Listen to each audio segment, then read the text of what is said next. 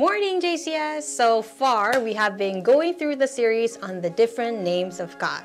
So today, I will be sharing another name of God, and we will be exploring how God revealed himself in the New Testament. Okay, so before we start, I'd like to start off with a little game just as an icebreaker. I want you to do it with your homeroom teachers. It's related to our sermon topic for today. So I'm going to be showing you a couple of pictures of different characters from movies, and you guys have to guess who their fathers are. Okay, can you do it? Okay. You're going to be given 10 seconds for each slide.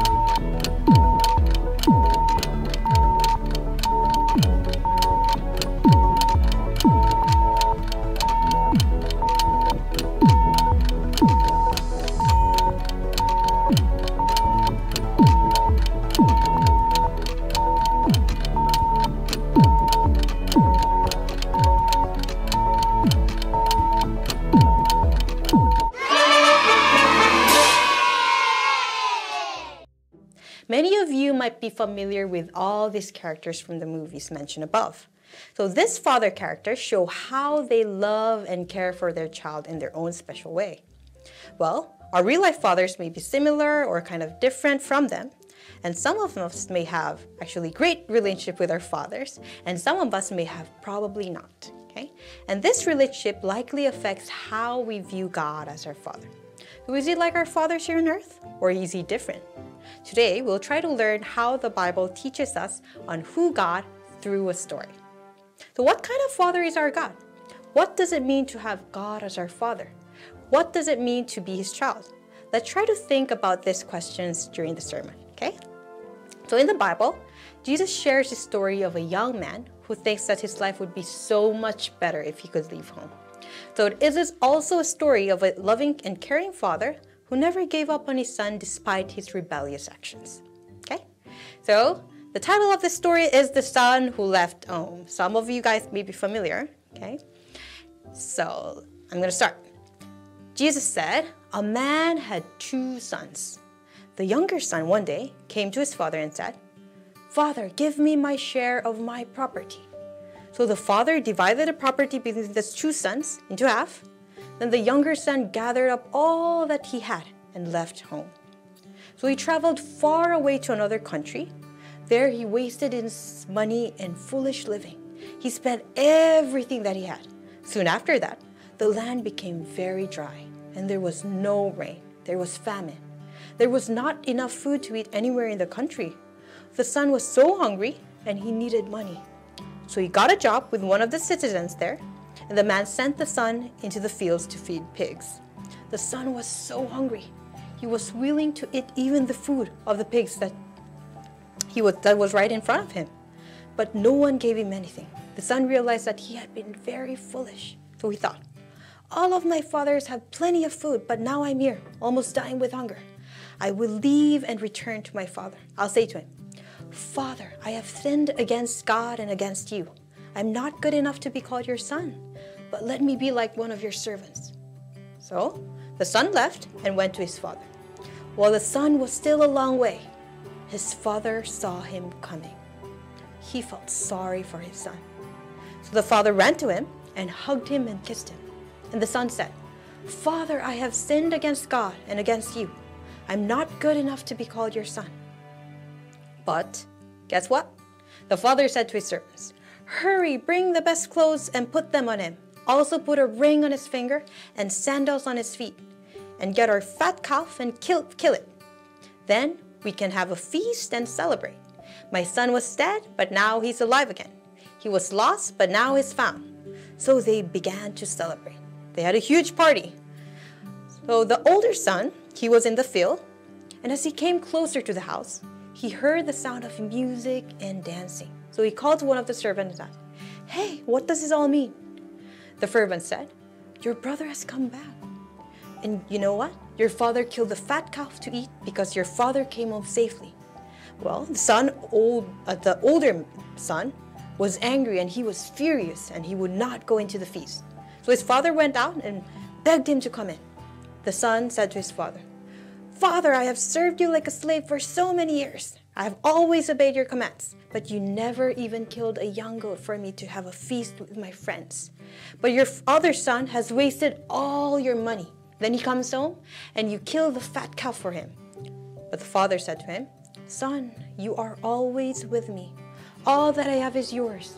We had to celebrate and be happy because your brother was dead, but now he's alive. He was lost, but now he's found." So guys, in the story, we see how this rebellious son left home and used up all his money that his father had given him, and yet his father still accepted him and forgave him when he came back. He was waiting for his son and had not given up on him. He was merciful and compassionate. The second son, of course, was jealous, not knowing that he already had everything. His father was with him, and everything in his father's house was his. So actually, this story is a great picture of what kind of father is God to us. It actually depicts how God demonstrated his love for us. How did he show his love? He showed his love by sending his son, Jesus Christ, to pay for our sins so we could be his children. We have become his child, and God loves us because we are his children regardless of our flaws and mistakes. So this verse here, right, shows us how God displayed his love through Jesus Christ. So let's try to read it together. Christ died for us while we were still sinners. In this way, God shows his great love for us. Romans 5:8. So all of us might have instances of hurting other people or saying bad words to our siblings, our classmates, and people around us. And this breaks God's heart.